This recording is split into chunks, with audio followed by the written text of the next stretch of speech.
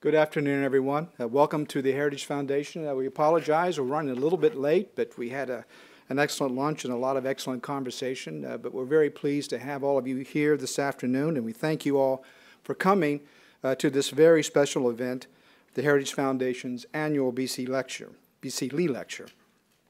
The BC Lee Lecture is named for the founder of Samsung, a man of vision and an unwavering advocate for the U.S.-Korea alliance and South Korea's role in the world, and also a very remarkable businessman. We are pleased and indeed honored to have in the audience today Wong Kong Kim as the representative of Samsung. Thank you, sir, for being here. It's really a pleasure to have you here. The Samsung Group generously endowed this series of annual lectures on Asia 2 decades ago. Past speakers in our BC Lee Lecture series have included Henry Kissinger, Jesse Helms, Colin Powell, Condoleezza Rice, Joseph Lieberman, and Ed Royce. Last year, Senator Jim Talent gave an excellent speech on China. True to BC Lee's vision, the program highlights not only the critical importance of the U.S.-Korea alliance, but offers an opportunity to think about America's role in the world. And given all the questions raised today about American leadership, that is an opportunity that we welcome in hosting this lecture. The subject of U.S. leadership will, I'm sure, come up in the discussion. No matter what difficulties we face as Americans in the world, it is comforting to know that we are not alone. With friends like South Korea, there is a lot of good left to be done and a lot of danger to our values and prosperity that we must continue to hold at bay. We must confront those dangers together, but we can only do so if we better understand one another. And to improve that understanding is one of the enduring objectives of the BC Lee Lecture Series. But before I introduce our speaker, there are a few people here today that I would like to recognize. First of all, I welcome the ambassador from Nepal and the deputy chief of mission from Malaysia. We are honored to have you here. I also want to acknowledge other representatives from the diplomatic corps from Australia, China, Denmark, Hong Kong, Laos, Mongolia, Norway, Taiwan, Singapore, South Africa, Sweden, Thailand, and other countries. Now, it's my pleasure to introduce this year's guest, the Honorable Robert B. Zoellick. For a man with such a long and distinguished career, it's not easy to do justice to his many accomplishments. But you can see just from hitting the highlights the breadth of his experience.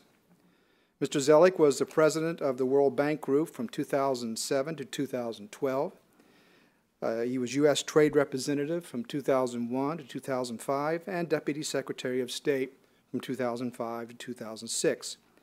He is currently the chairman of Goldman Sachs International Advisors. He is also a senior fellow at the Belfer Center at Harvard University's Kennedy School of Government. He serves on the boards of the National Endowment for Democracy and the Peterson's Institute for International Economics, and he is a member of the Global Leadership Council of Mercy Corps, which is a global humanitarian agency. From 1985 to 1993, he served as counselor to the Secretary of the Treasury and Undersecretary of State, as well as White House Deputy Chief of Staff. Mr. Zoellick holds a J.D., a magna cum laude degree from Harvard's Law School, a master's degree in public policy from Harvard's Kennedy School of Government, and a bachelor's degree from Swarthmore College. Thank you, Bob, for being with us here today. You once told me that you practically live on an airplane, and you repeated it at lunch, and so we know how busy you are. We are very pleased that you have broken up your busy travel schedule to be with us today. Now, for those of you who regularly attend a BC Lee Lecture, you will note that today's program has a special interview-style format. The interview will be conducted by the founder of the Heritage Foundation and chairman of the Asian Studies Center, Dr. Edwin J. Fulner. I'm fairly certain that most of you know Dr. Fulner well. His 40-plus years of leadership in the conservative movement and his extensive experience in Asia is an unparalleled resource for us here at the Heritage Foundation.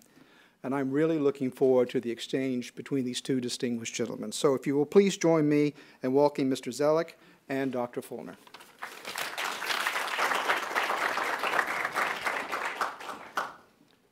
Thanks, Bob, for being here with us today. No seatbelt required for the next hour. Bob, your broad background in world politics leads me to the big picture. America has interests, as we all know, in Asia. We also have interests in Europe, obviously in the Middle East, Latin America, emerging Africa, all around the world. How does Asia fit in to that? Well, first, Ed, permit me to thank you and the Heritage Foundation not only for inviting me today, but as Kim was kind enough to note when we worked together in different capacities, you and Heritage were always very stalwart supporters, particularly on the free trade agenda when we pushed that, which people can see the importance today as it goes forward into TPP. Some of you may note, I gather this is the old Ed Fulner tie as opposed to the new one, but he was a good design specialist too as you go. But I also wanted to just mention, I met Thomas, one of the interns, as I came in, and I know there are a number of young people, either as junior staff here at Heritage, and we were talking a little bit about this at lunch about the background of history for foreign policy. So as I answer some of these questions, permit me, I'm going to try to draw some historical reference points, because I hope to, one of the advantages for those of you here at Heritage, you've got some tremendous experience in the staff here, and I hope that you can also build on that, because I think it makes for better policy making. So to start with Ed's basic question, and again, as a little historical reference point, many of you know about the Federalist Papers, which were written at the time of our Constitutional Convention. You'll find, I think, if I recall right, it was Federalist number 4, written by John Jay, talking about the reason why you needed a strong federal government for a constitution. And he talks about the challenges that the new young United States would face in Asia, and talking about China and India, if I recall, in particular. So in that sense, the United States' connectivity with Asia goes back to our very founding. In military and security terms, I guess really since Admiral Dewey defeated the Spanish fleet in Manila, the United States became clearly a key sort of military power, so that's been over 100 years. But I think what I want to say that may be a little different on this is that sometimes people talk about the importance of Asia vis-a-vis other regions in the context of the Obama administration's discussion of pivot or rebalance. Well, clearly Asia is critical for U.S. interests, economic, security, cultural, historical. But I take a slightly different view on this pivot idea, because I think it's important to recognize the United States is a global power. And in my experience, when the United States is exercising influence, hopefully successfully, whether it's in Europe or the Middle East or others, this is recognized in Asia, just as the United States' influence in Asia is recognized in other regions. So I think part of the challenge is not one region or another, but how the United States sees its global equities and performance in a way that can capitalize on this.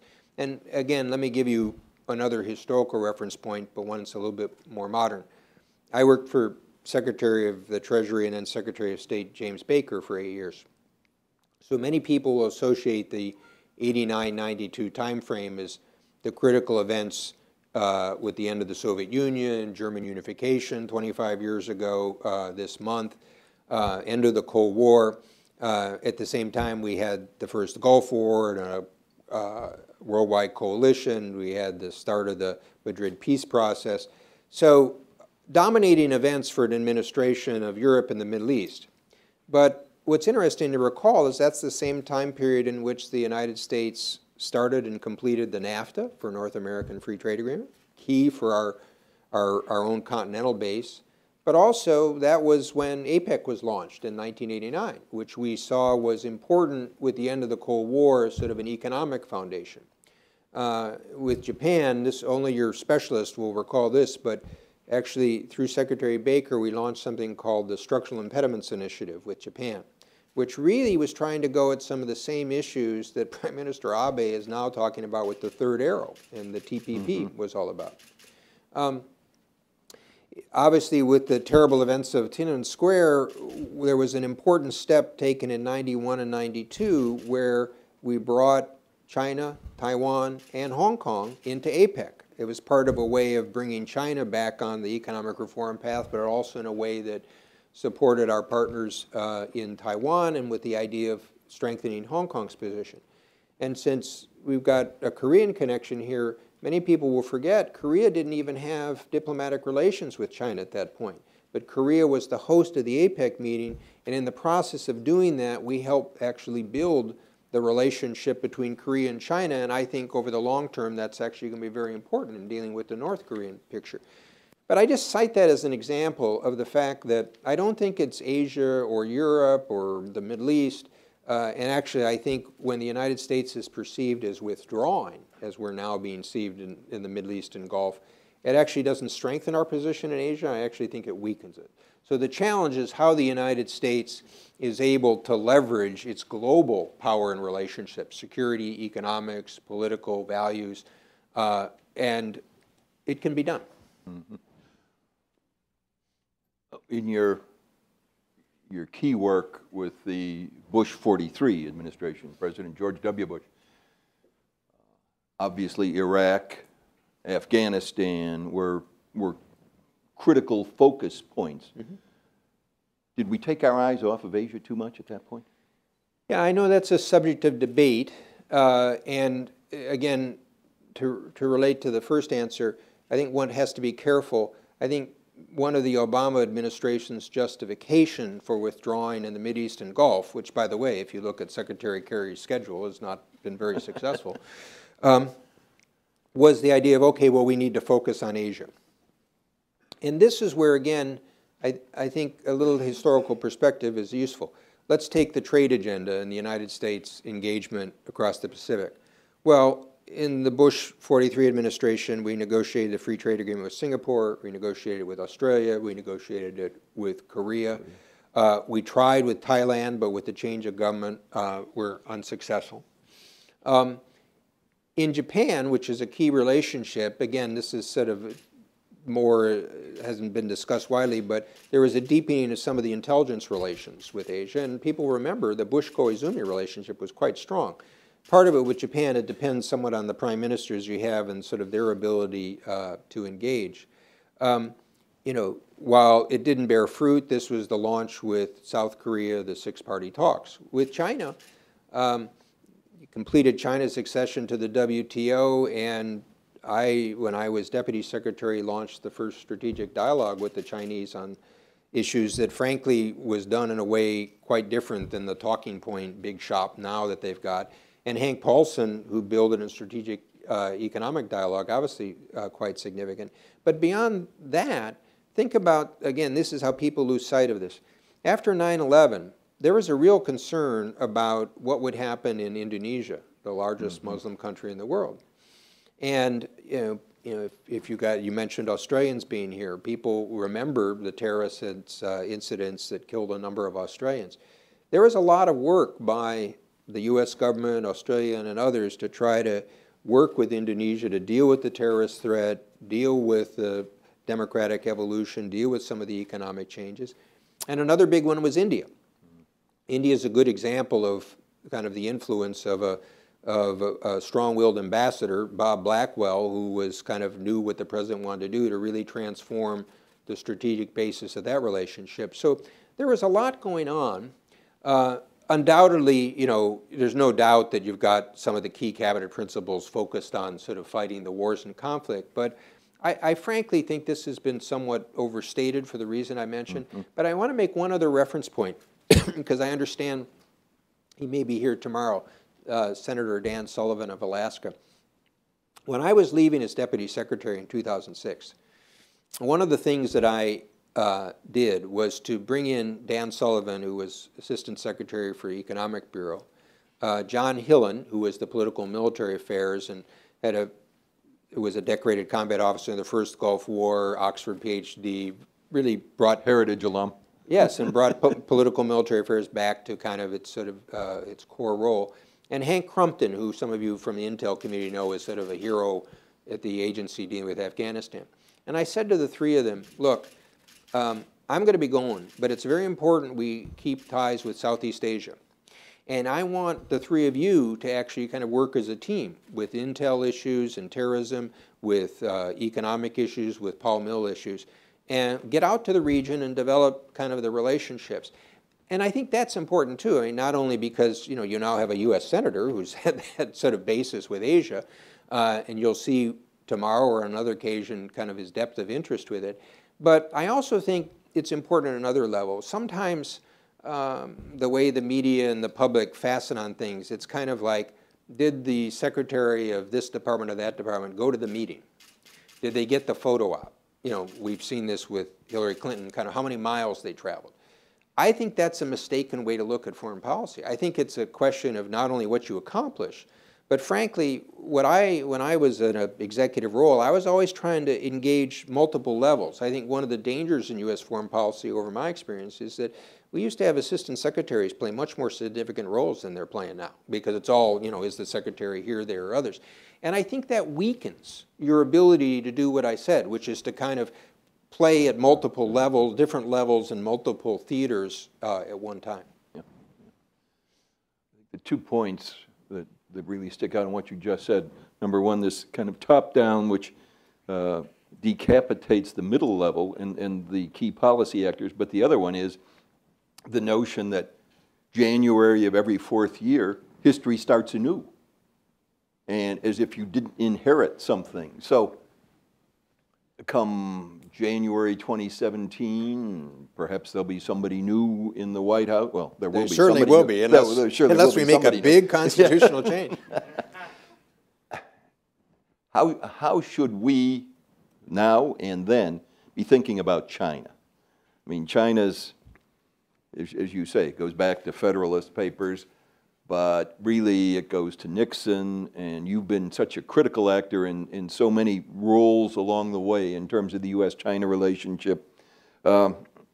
Strategic challenges up to yesterday, U.S. warship in the South China Sea. How should we be evolving in terms of our thinking about China? Strategic partner, challenge, what are they? What is it? Well, I think the starting point, and your questions in a way set a good context of this, is that when the U.S. thinks about its policy or strategy with China, we need to think about it regionally and even globally. So I start out actually thinking about our alliance relationships in the region. They're often particular bilateral issues, but there's often regional issues. Japan, South Korea, Australia, Philippines, Thailand, partners such as Singapore.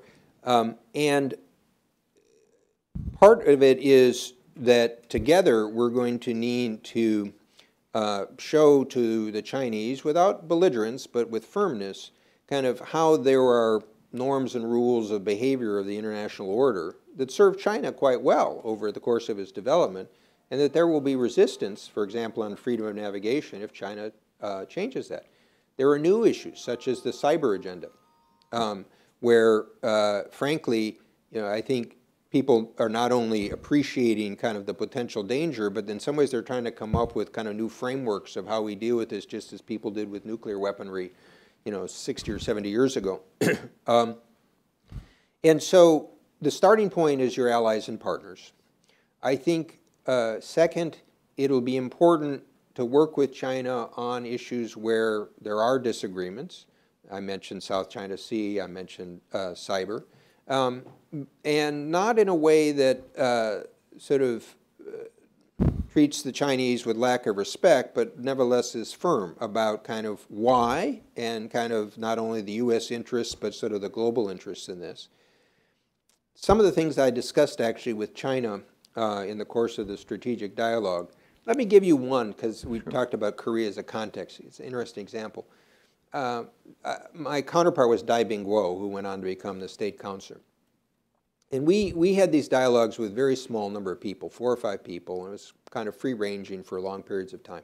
And I remember at one point saying, look, let's just make an assumption that someday Korea gets unified. And I'm not trying to say I'm precipitating a crisis in the North or others, but let's just assume that happens. I said it's important for China to think about the fact of should the United States keep an alliance relationship with Korea? The first Chinese response would be, oh no, because we don't want U.S. forces on the Yalu. They haven't wanted that since 1953. I said, but frankly, I don't think the U.S. would keep a very large ground force. I think it'd probably be more air and naval assets in the South. I said, but also think about the implications. Do the next sort of steps of chess moves. If South Korea loses the alliance with the United States and sees itself in a world with Russia, China, Japan, and by the way, if it inherits a nuclear weapon, might there be voices in Korea that says we should keep it? And if Korea keeps a nuclear weapon and Japan looks around and says, oh, Russia, China, Japan, or Korea, others all have nuclear weapons, we don't, what might that do in Japan? Or what might it do to public opinion in Japan to think about the other big ally of the U.S. in North Asia no longer has the ties? So I was trying to prod the Chinese to think about some of these structural changes in a way, and I think that's part of what the challenge of a strategist is. Another one, frankly, is, again, I'm not trying to forecast, but if you had some terrible events happen in the North and you've got nuclear materials there, who's going to secure them? Will the South Korean military go in? Will the Chinese go in? Will the U.S. go in? People ought to have some sense of what that might be. So on security, there's areas where we need to make sure the norms, we need to deal with new and changing issues. Frankly, I think that the toughest issues will be in the Asia Pacific. What I actually discovered at the World Bank and at State and USTR is that in issues dealing with African development and others, you could work with the Chinese. We were talking a little bit about Afghanistan and Pakistan to sort of see commonality of interest. And then that leaves you the economics.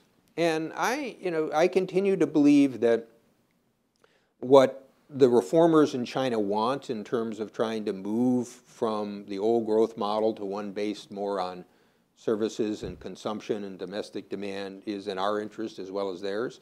You only have to read the business pages if people think that China is in a difficult circumstance. It's going to have negative effects for everybody. So I think, frankly, there are areas, whether it be bilateral investment treaties, services discussion in the WTO, frankly, let me give you an example of how a little creative policy making could influence this. Some of you know about the special drawing rights in the IMF, and that China has exhibited an interest in being considered a reserve currency. Well, China doesn't have an open capital market today, so it really doesn't qualify under the IMF terms. But if I were in the U.S. Treasury, I would go to Governor Zhou of the People's Bank of China, who's a reformer, and I would say, what are the three things that you would like to get done in your own system in terms of opening up the financial sector? And then I'd go back to the IMF and I'd say, let's create a special group of countries who are part of the SDR. So you'd have the Eurozone, you'd have the US, you'd have Britain and the pound, you'd have Japan. And then I'd say, if China does these three things, we'll make it an observer in this group. And then I'd think of the next few things that China would do. So I'd be helping Governor Zhou get the reforms to move to an open capital account, which is what the U.S. wants. And frankly, if in the end of the day you created a group of those 5 or 6 people in monetary affairs, that wouldn't be such a bad group to have around when circumstances occur. And what I'm just playing on is the idea that Zhu Ranji in the 90s used the WTO accession to push forward Chinese reforms. With a little creativity, there are ways we could do that with China in a constructive part. But I think to back away from this, the challenge for U.S. policy, and people here are well aware of it, Heritage will play a key role in this, there's a scratchiness now about China because of the business community, because of the security incidents and others. And I think that one of the challenges will be sort of finding the right balance here in terms of sending the signals about China, what won't be accepted, better if we can do it in concert with partners and allies, but then also saying to the Chinese, we're not trying to contain you, because that won't work. It won't work with China, and it won't work with our partners in Asia. Mm-hmm. Couple specific things on U.S.-China economic relationship. Number one is kind of taking your SDR example as primary to say how China thinks about the commons, whether it's sea lanes, whether it's cyber, whether it's space. Are they coming along? Are they moving the right way? I guess it's kind of uneven, you'd have to say. Yeah, that's right, and it's a mixed situation. I mean, so, you know, when I was at the World Bank, I found China to be pretty cooperative on things, raising money for the very poorest countries. Frankly, on some of the issues, as I mentioned, in Africa, where some of the resource development had led a bad reputation for Africa, or for China in Africa, and for some of the corruption issues. You know, if you think about the financial crisis, Hank Paulson has this wonderful little anecdote where the Russians were saying, you know, look, let's figure out a way we could use our dollar reserves to really squeeze the United States at a moment of weakness. And the Chinese are saying, well, wait a minute, you know, we don't want to screw up the world economic system. It's a different perspective. The one that's gotten the news recently, and the president was just here, is the Asian Infrastructure Investment Bank. And I wrote a piece in the Financial Times. I think the administration was wrong on this. I think, and in fact, it's dangerous because, you know, if you want to say to the Chinese, look, there's a reason why we want to keep the freedom of navigation, and the reason why we are drawing these principles on cyber, then frankly, when the Chinese come up with a reasonable idea, if you just automatically say no, well then, you know, you're undercutting your own credibility. And I don't, frankly, there's a lot of need for infrastructure investment. The Chinese started this one, and they even did this one different than the BRICS Bank, with President Jin, who's had a good international reputation. He hired a former American lawyer from the World Bank to help do the governance structure.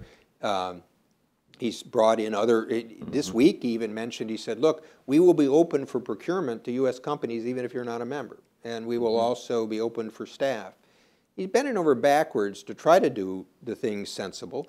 And frankly, one of the main U.S. complaints was, oh, well, you won't have an on-site board. Well, I had an on-site board at the World Bank, and it was 300 people and $70 million a year, and had board meetings multiple times a week, and anything serious, I'd have to go to Capitol. So it was created before the era of air travel. They're smart not to have an on-site board. So, and then frankly, just as a diplomat, if you're going to draw a line on something, it's probably best to do it in one you got a fair chance of succeeding. And so to draw a line on a mistaken issue and to lose is not my idea of a diplomatic success. And to jump in at the last minute the way we did. And here, this is a small point, but again, it shows where some, and I mentioned this to somebody in the administration recently. When I was at the World Bank, we were kind of trying to move back in the infrastructure space, but we're trying to do so with public-private partnerships. And there's a lot of capital and interest in doing this, but there's still one-off transactions. So I created a hub in Singapore where I wanted to look at the flow of transactions and tried to say, where would the World Bank's money be most effective? Equity, mezzanine, guarantees, others. And we created a $1 billion fund with the Singaporeans, who are not known for throwing money away, to try to do public-private partnerships. Well, the most natural thing for the administration to do, because frankly, I wouldn't want to take this thing to Congress to get funding either, would say, look, let's have a partnership with the infrastructure private partnership hub in Singapore, part of the World Bank. It'll draw the institutions together. It'll focus on public-private partnerships. It'll have the right standards. You know, I mean, just to give you again, this is where initiative. When I met President Jin last week, I have this. When I was at the World Bank, I tried to do this project to save the 3,500 tigers left in the wild, and it's now been ended by the World Bank, so the tiger range countries have actually come back to me and some others and would like us to keep it going. And so I said to Chairman Jin, look, as opposed to being on defense on environmental safeguards, why don't you be on offense? There's some interesting work done on smart green infrastructure, how you can create infrastructure that allows wildlife corridors, which you need for tigers moving large spaces. And he took it, and I may have an interest in moving it forward. You know, so again, it's part of the challenge in foreign policy or economic is how do you anticipate? And the U.S. of all countries has had at least 70 years of experience of working these systems globally. We should use a little bit of what we got. It doesn't always have to be money. It doesn't always have to be military force. It can be brains and experience. Well, and part of it is that optimism that you're reflecting right now, too. Yeah. It's not being on the defensive all the time. It's not, frankly, leading from behind. It's saying, hey, we do have a role, and let's figure out how to do that more positively. What is One Belt, One Road? Yeah, this is one of those reasons why diplomats, fortunately, have an existence, because it's a specialty field that doesn't make sense to people. The One Belt, One Road, of course, is the Chinese development concept, but the belt is actually the development across Central Asia, the road, which most of us think is terrestrial, is actually the sea lanes. But we were talking a little bit about this. I think it's very important that people in Washington and Europe recognize that I think the Chinese are very serious about this from an economic development perspective, from a perspective of uniting Eurasia in a way that perhaps you haven't seen since Marco Polo or the Great Silk Road. And there will be implications for it of many types across Central Asia, across economics and others that are just beginning. So again, it's another issue where people should recognize it's real and how can we affect it positively. Let's move northeast. Japan, Prime Minister Abe, a little controversial, both in the region and around the world, has a foreign policy that's not necessarily understood by his neighbors. How do you define, well, first I assume that we concur that the U.S.-Japanese relationship is kind of the linchpin of our relationships in Asia. Very much, of course, antecedent to the U.S.-ROK relationship, because if we ever do have to come to defense of Korea, it's going to be based in Japan, et cetera. But what should we be thinking about Abe right now as he talks about a more assertive Japan's role in the world? Well, I think Abe has done some very important things, and I think he has a chance to be a really historic prime minister for Japan. I think it's important to understand the context. In his own way, like Xi Jinping, it's not that he woke up one morning and discovered Milton Friedman and decided to do economic reforms. What motivates Abe is the fact that Japan is roughly losing 250,000 people a year because of demographics. And he wants Japan to be an influence in the region. And I think that's in Japan's interest and in our interest. So take the first, the security steps.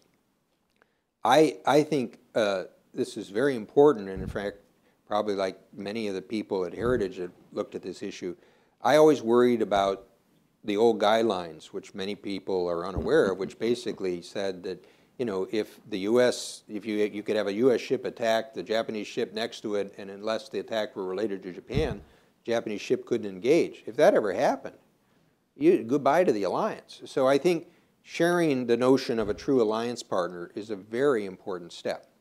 I think part of the sensitivity in this, I was talking with a Japanese friend, is part of the older generation who like the old arrangement, but in some ways this is the challenge of sharing broader responsibilities. But also I think it will be important for Abe to calm people about the nature of what he's done as opposed to trying to push a Japanese militarism, which I don't think is his aim. Second, on the economic side, he knows that unless he gets Japan's economy sort of moving forward again, that will also be less influential. So you have the three arrows, the monetary, the fiscal policy, and the big challenge now is the structural reforms. And this is partly, I hope, where TPP, the trade agreement, will help him. But it's also pressed him to do things that might seem out of the ordinary. Because of the demographic issue, if you look at the role of women in the workforce in Japan, it's much more limited. It's true in Korea, too, compared to the US or Europe. The former Swedish finance minister, Anders Borg, a very smart guy, did a back-of-the-envelope calculation that said if the participation of Japanese women in the workforce were like that of Europe, not just Scandinavia, it had increased GDP by about 8%. Wow. So, and you see Abe talking about kind of how to make it easier with childcare, how to sort of increase women. You could let in immigrants, but that's not likely going to happen, so that's a development. I think the area where I wish there were a little bit more movement was, as you said, I think the relations in the region are very important. Australia, India, those are good relations with Japan. Korea is obviously, for historical reasons and personal reasons, been extremely difficult.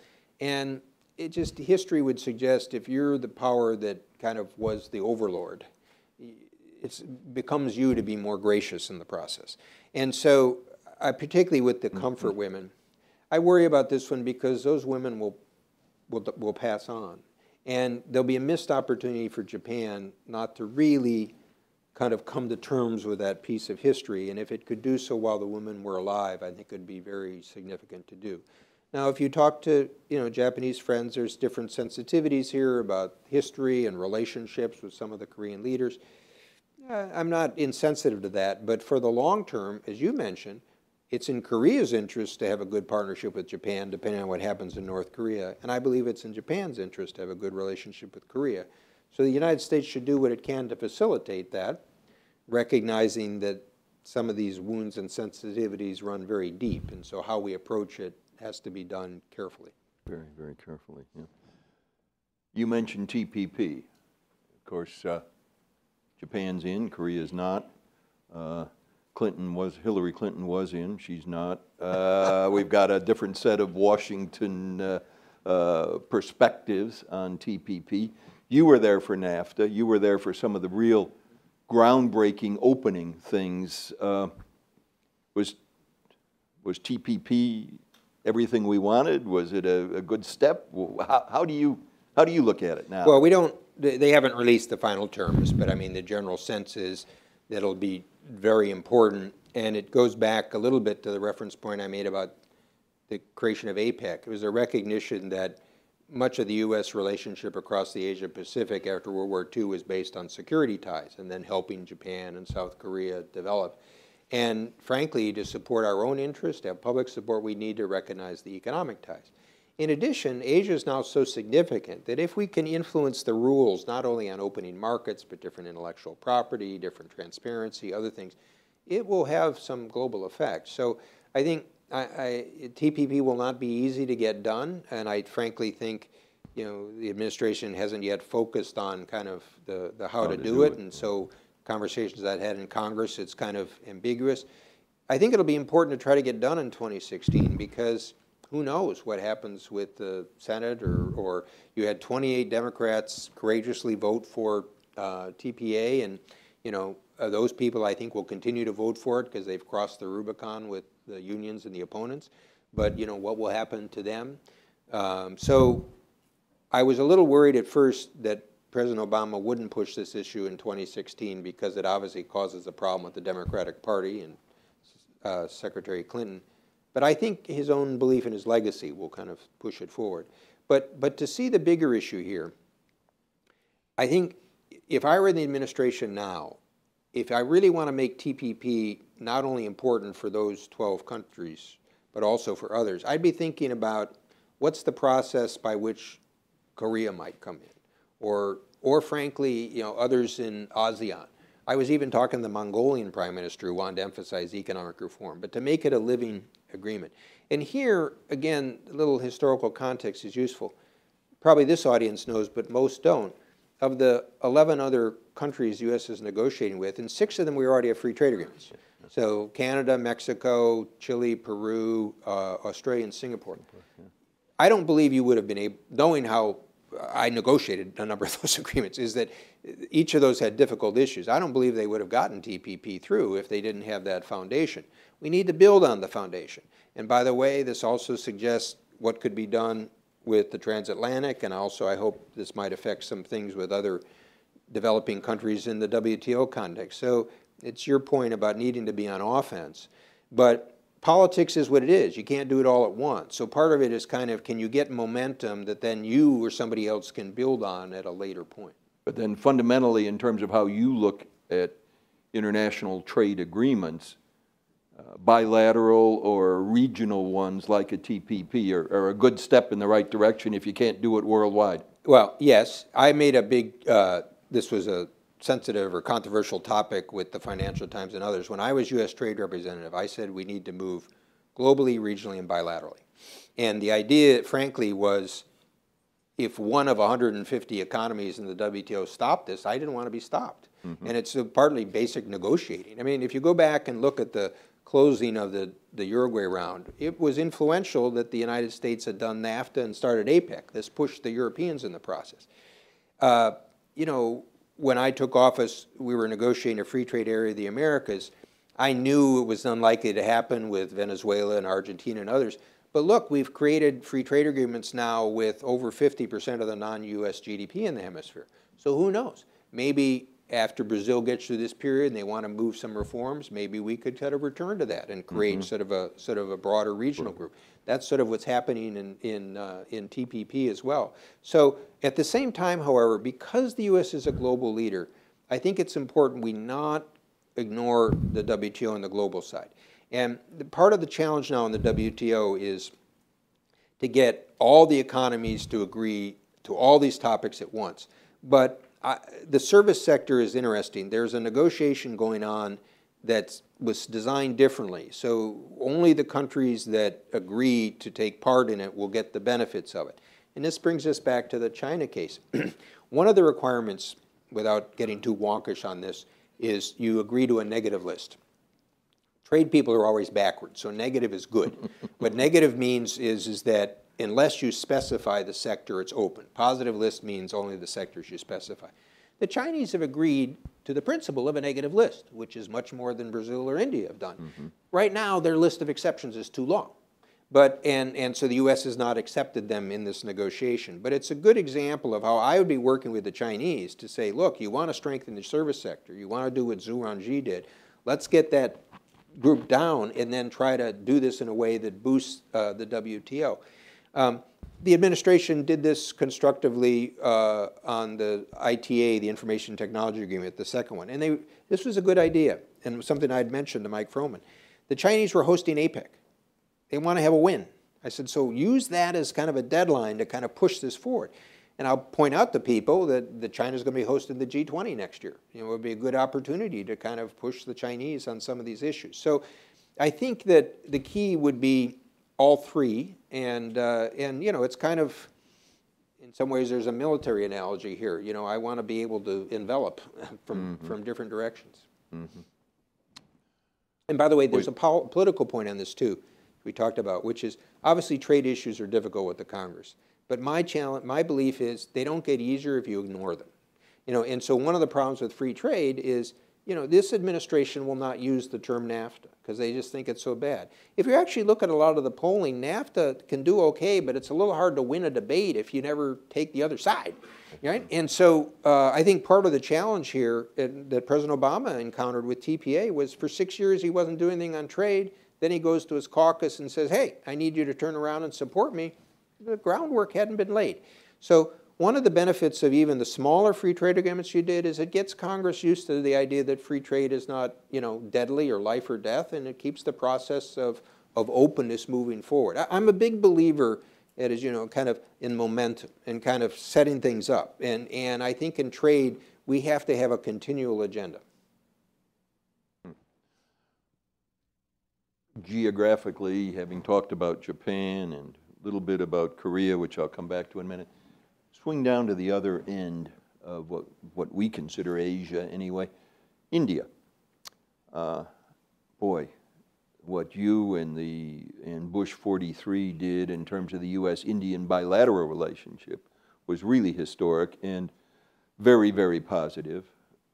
You talked about Ambassador Blackwell and his role, but it really, it was the leadership back here that really pushed that along. But talk to us about where we are now with the current president and where we can be going in terms of both the bilateral and the regional issues.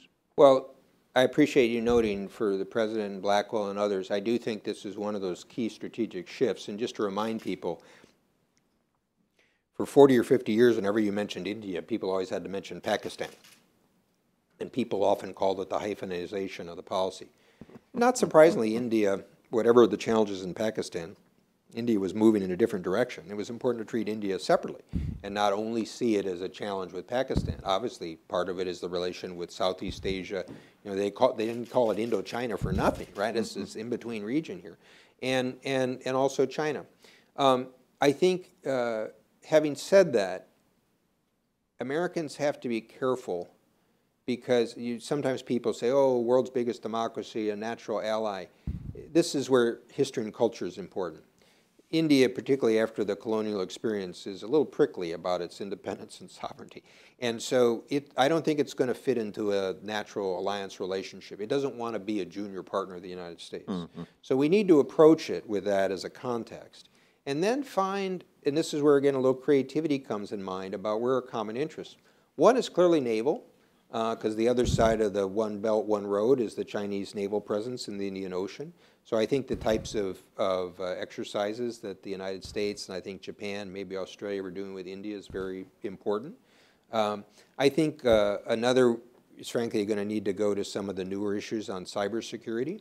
And then third, frankly, this is where I would, it's a good lesson of diplomacy is talk to your colleagues and see what are their priorities. I think one of the ones you'll find now for Modi is infrastructure. There are things that I think the United States and others, not so much public capital, but private capital and others could do to support that. I think in general, the Indian economic development process is not going to be a big bang. It's going to have fits and starts. This is in part because Modi or any Indian prime minister is sensitive to some of the broad sort of social issues. I think it's likely to move state by state. When people ask you about Indian development, I often say which India, because some states will have different reform programs. But I think if I were in office, I'd be sitting with the Indians to say, well, what can we do to deepen this?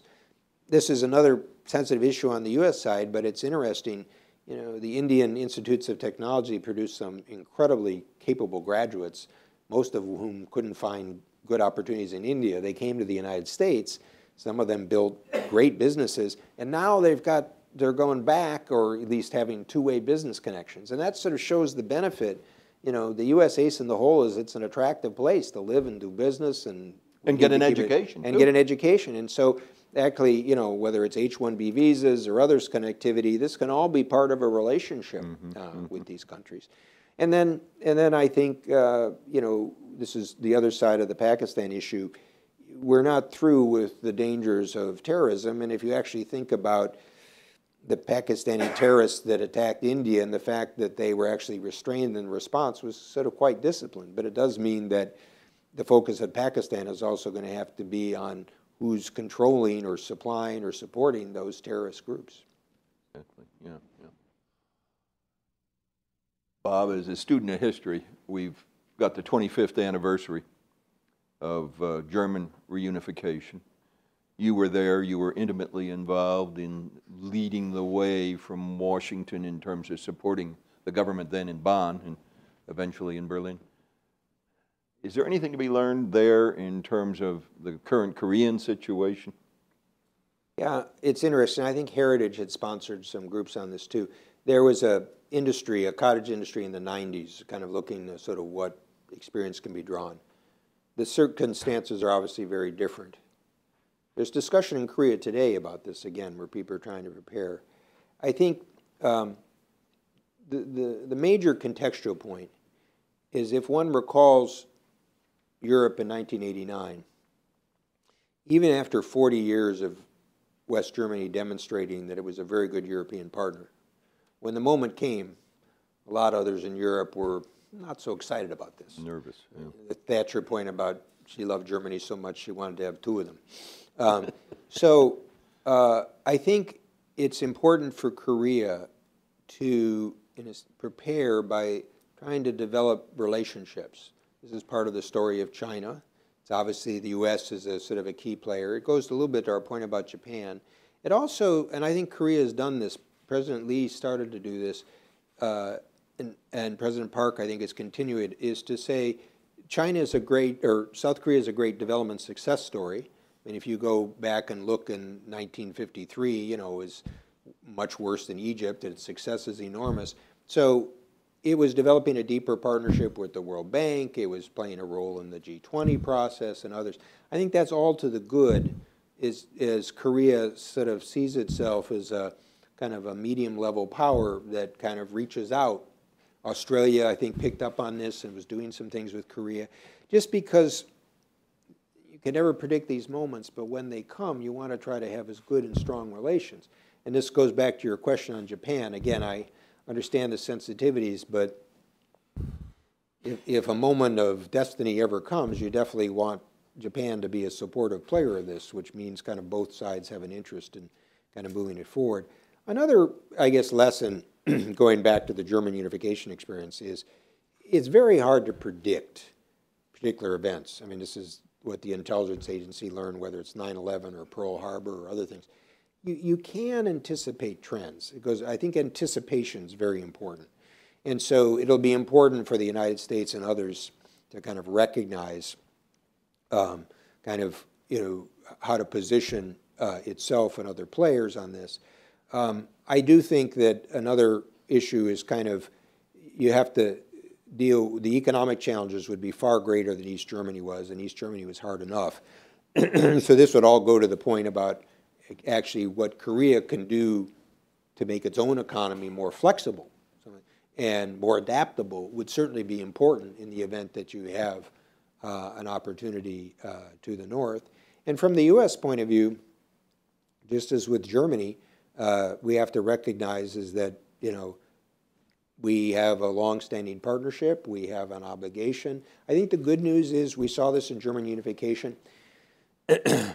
Sometimes the American people get in trouble because we think the rest of the world thinks like us.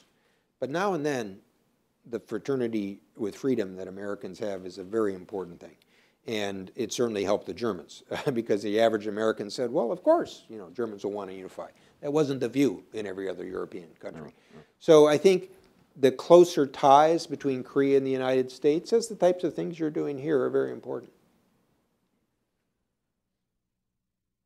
As you talk about that, it reminds me that you as a trained lawyer, the rule of law, and what you were saying about India and the colonial result of India, but by gosh, it did have some positive implications for India in terms of there was a rule of law that was consistent there. Kind of uneven throughout Asia. Are we moving in the right direction? That question's kind of planted by my friend Alan Meltzer at the Hoover Institution, who has a big project going on the worldwide rule of law. Well, I think this is the dimension, there's always the challenge in U.S. policy. We've got security interests, economic interests. We also have values. And I think the rule of law is the entry point into helping to move societies or the international system in a more constructive form. I often reflect when I was in Hong Kong on a Luce Fellowship in 1980, and I was teaching Chinese students in Hong Kong. And when I would talk about democracy, this was, remember, just after Deng Xiaoping had taken power, so they're very excited. They were saying, oh, well, it may exist in Japan in some one-party form, but, democracy doesn't fit Asians. And it's just interesting, to see in one lifetime. So we have, obviously competitive elections in Japan, South Korea, Taiwan, Indonesia, the Philippines. So I know that this is, one of the big debates after the Gulf Wars with the United States trying to impose democracy. Obviously, it's difficult in an insecure environment, and it's difficult at the barrel of a gun. I do believe that the economic, the rule of law, the societal connections do move things, or can move things in a positive direction. Now, there's no, exact formula.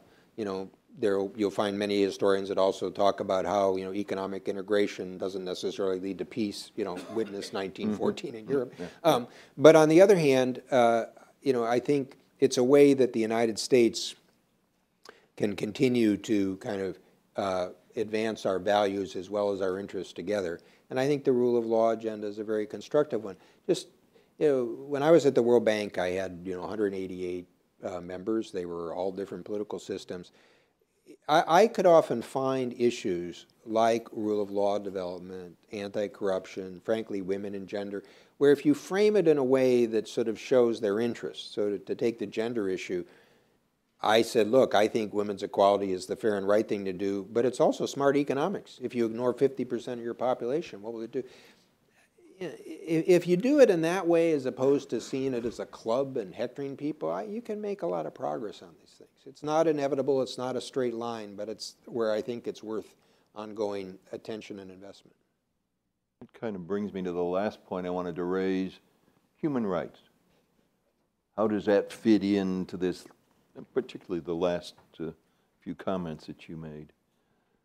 Well, since we start with some history, for those of you that were permitted wallets, either now or later, check at a dollar bill in your pocket, okay? Because what you'll see in a dollar bill, you can take it out and you don't have to give it to the Heritage Foundation afterwards.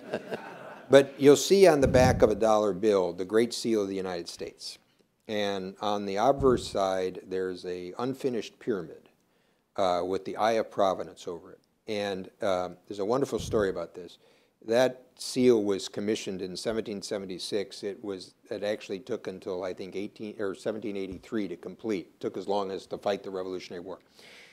But there are two Virgilian phrases on it. One is, he favors our undertaking, and the other is Novus Ordo Seclorum, New Order of the Ages. And when the seal was introduced to the Continental Congress, or at this time after the independence had been achieved, Charles Thompson, the Secretary of the Congress, said, this is the dawn of a new American era, and it began in 1776. And my first diplomatic history professor said, much of U.S. history is captured in whether he meant American to be geographically limiting or broadly descriptive of the global situation. And so I think human rights is part of what America stands for and believes in, and we should always be comfortable with that. The question is how best to do it. And we talked a little bit about that in sort of rule of law and economics. You know, just to go back to our China example, in my strategic discussions with the Chinese, I would say, look, I know Chinese history and I know the anxiety about kind of religious movements that undermined the empire, whether it was the Boxer Rebellion, whether it was the one in the 1850s, Taiping Rebellion. And of course, this is remembered how upset the Chinese were when they learned about the more recent sort of religious movements that had caused turmoil, or because they didn't know about it. It was fearful, etc. And so, but I would say, look, when you're successful economically, you're going to discover that people aren't just satisfied with material things. They'll want to have aspects of the soul. And rather than try to make religion your opponent, you should create space for it. You should create an opportunity in society. Now, I'm not saying that people kind of turned these overnight, but frankly, I made the same point in Vietnam, and it goes back to TPP. When we did a bilateral agreement with Vietnam, we got some movement on religious liberty. I think the U.S. government is getting some movement now on these issues.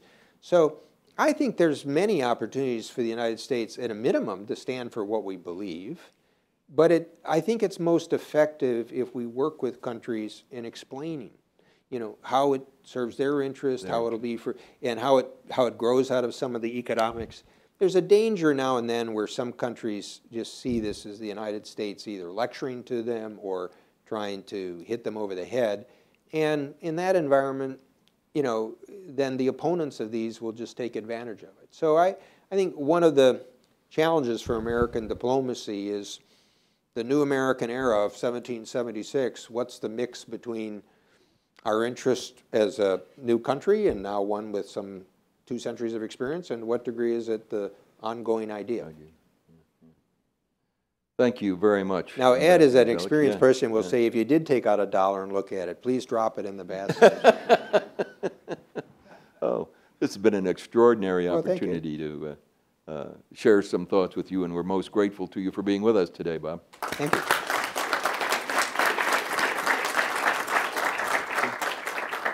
I think we have a few minutes for some Q&A. Yes. And maybe if you just please say identify yourself. Yes, yes. Okay. We have one there, and then this lady in the front. Okay. Yes, sir. Okay. Gregory Ho from Radio Free Asia. Mr. Zoellick, I just want to have a very brief question.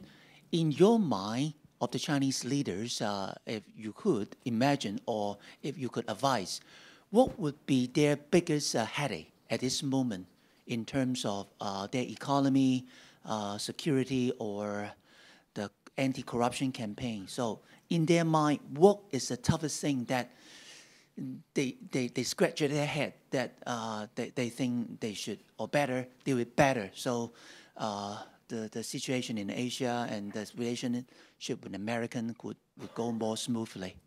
Well, you said in their mind. And that's important because obviously there are huge issues in the environment. There's a need for structural reforms in the economy.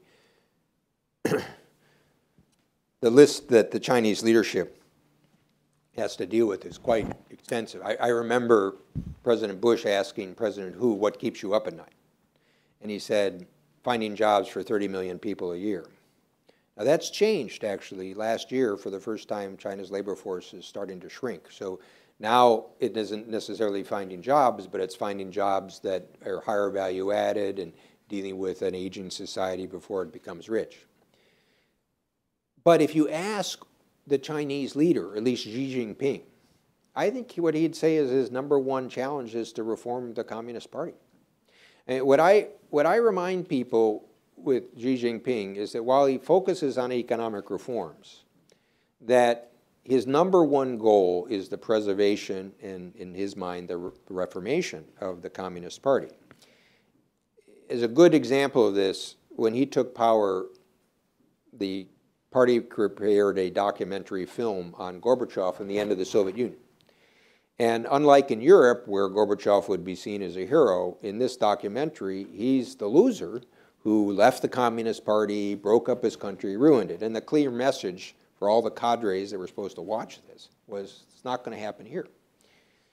When I saw Xi Jinping, who I'd met on a number of occasions, starting out when he was a party secretary in Hangzhou, when, as president, about a year ago, I was with Lloyd Blankfein and Hank Paulson, and I was trying to ask a little bit about the economic development, and he kept coming back to the 86.68 million members of the party.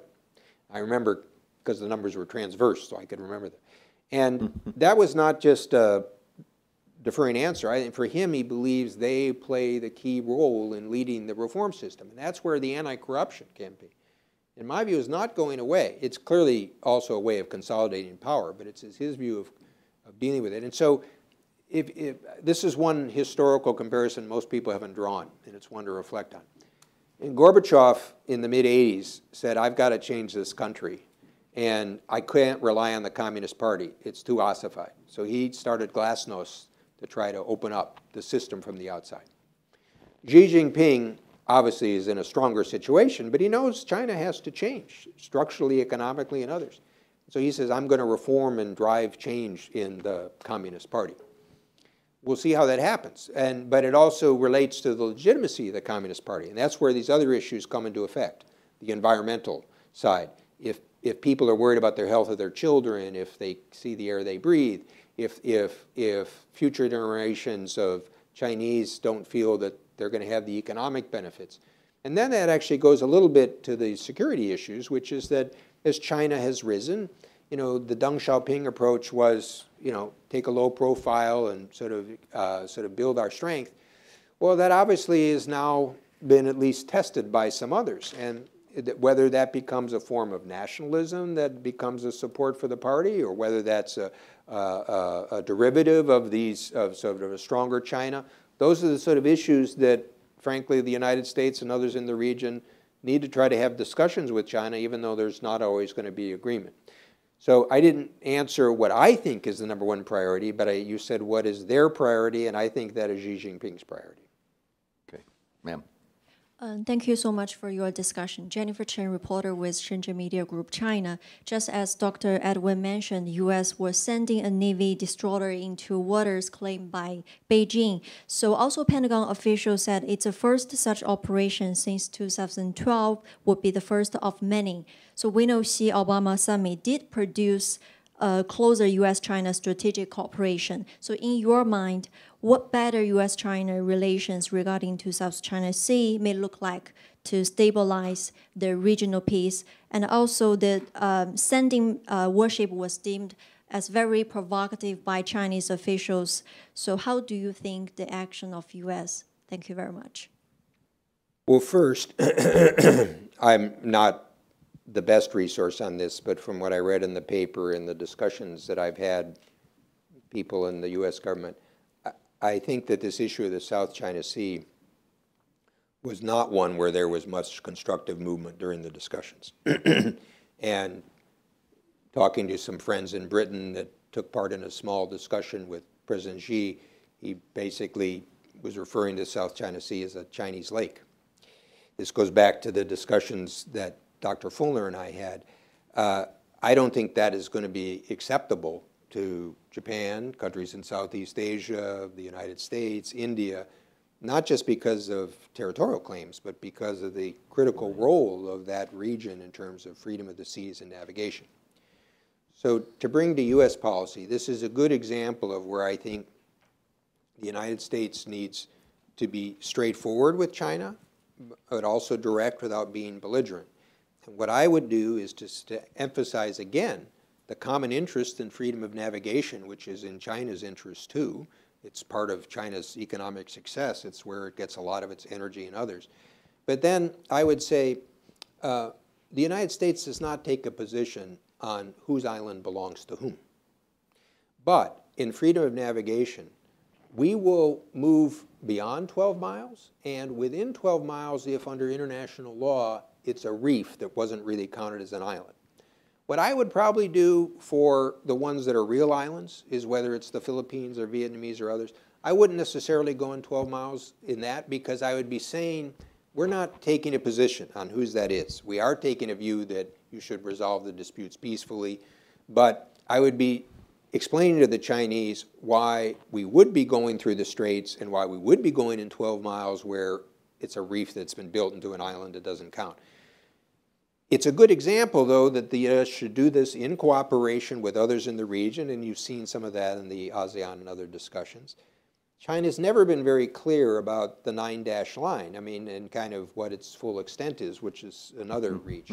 And since we start out with a little bit of history, let me close the answer to this, a little bit of history, and it shows the wonderful sense of fate.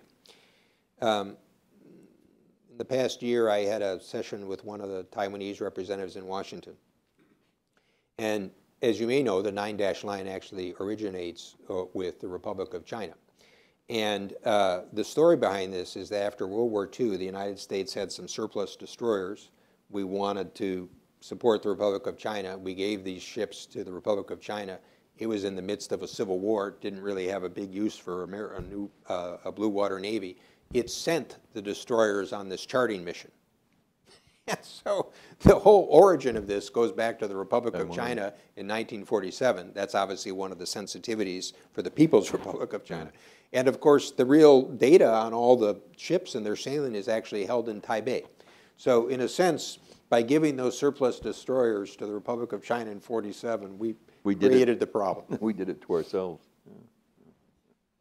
Sir.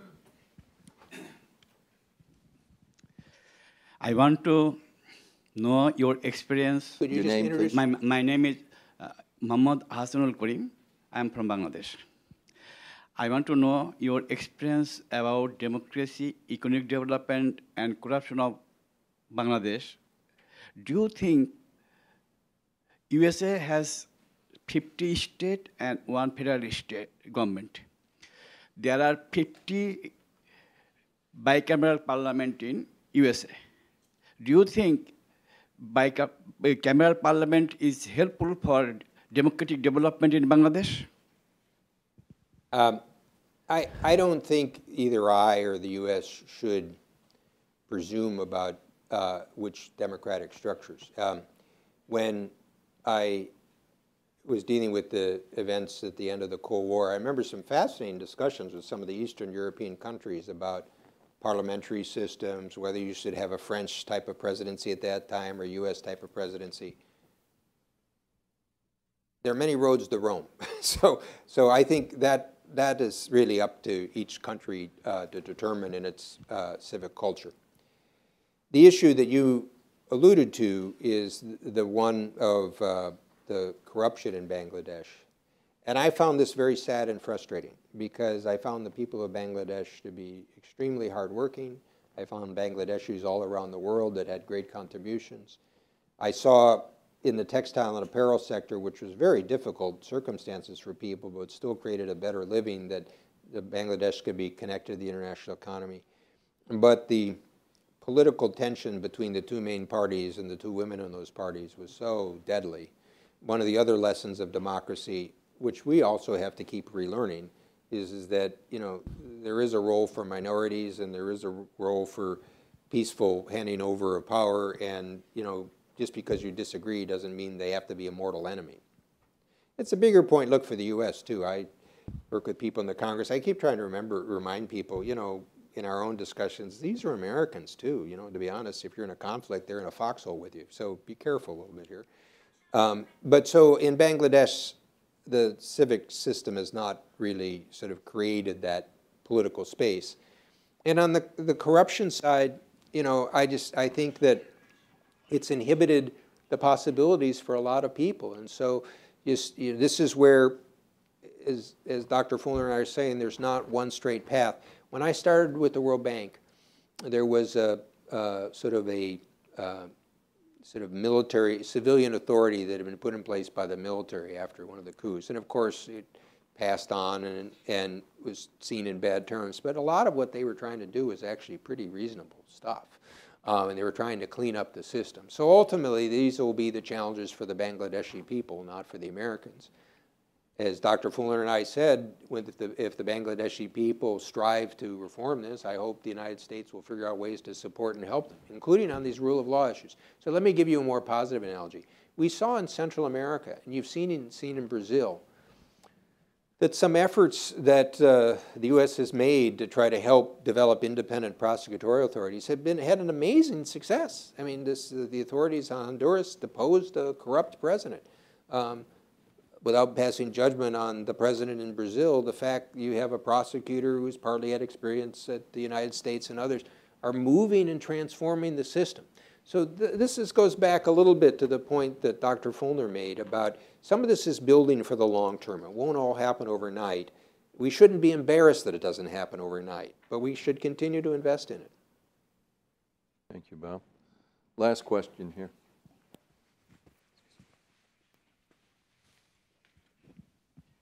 I'm Sujin Park from South Korea. I'm working at Korea Economic Daily newspaper. I wanted to ask you the opinion about the South China Sea. As you know, there was a South Korea and United States summit, October 16th. At the moment, President Barack Obama demanded if the South China not designate the name, but if any country break the law in the rule, international law, Korea should speak out and in the line with the United States. That means is about the South China Sea. We understand. But because South Korea is a very complicated situation, as you know, we demand to in the line with China because we wanted to reunification with North Korea. That we need help from China, but we also have good relations and ally with United States. So we are very complicated situation. So in this situation, what is the reasonable and good strategy with South Korea to United States and China? It's a very good question. I was in Korea earlier this year, and I had some discussions with senior officials and had a chance to meet with President Park. I met with a senior delegation of Korean members of the Assembly, including Madam Na, who chairs the Foreign Relations Committee. And the first starting point was, it's very important for Korea's democratic representatives and people in the United States to discuss these topics because, as you said, they're sensitive. And I think both sides will better appreciate some of the sensitivities as they work towards it. Second, as I mentioned real quickly in my comment with Dr. Fulner, the United States actually, back in 91 and 92, worked with the Republic of Korea to bring China, Taiwan, and Hong Kong into APEC, and then tried to support South Korea's relationship with China. So I think Americans recognize the importance of South Korea having a good relationship with China.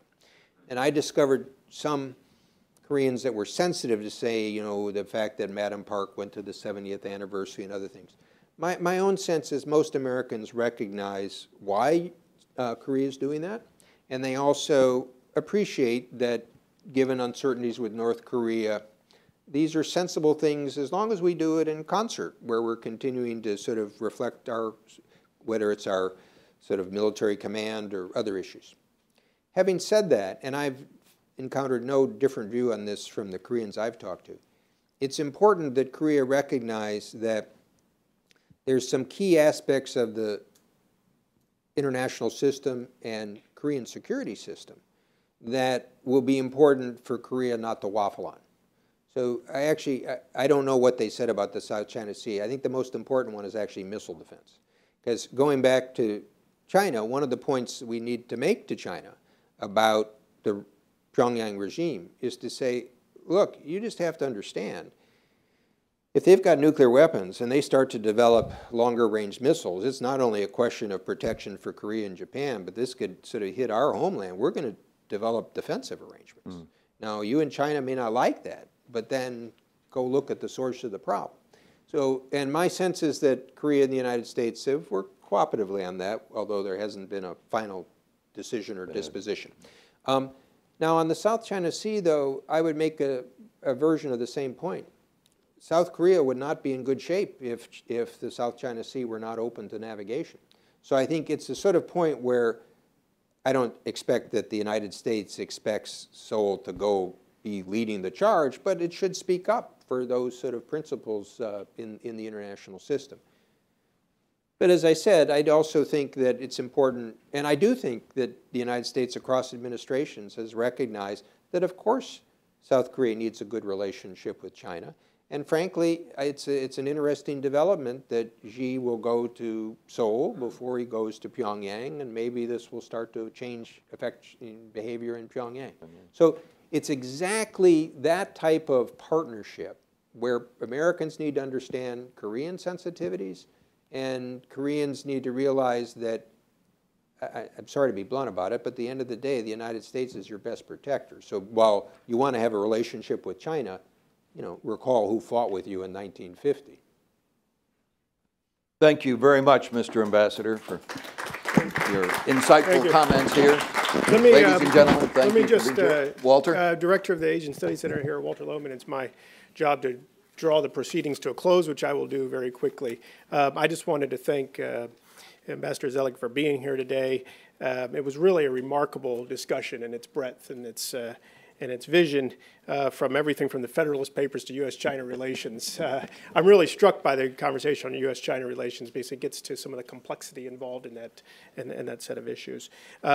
With that, let me thank you all for joining as well, and please join us outside for some refreshments. Thank you.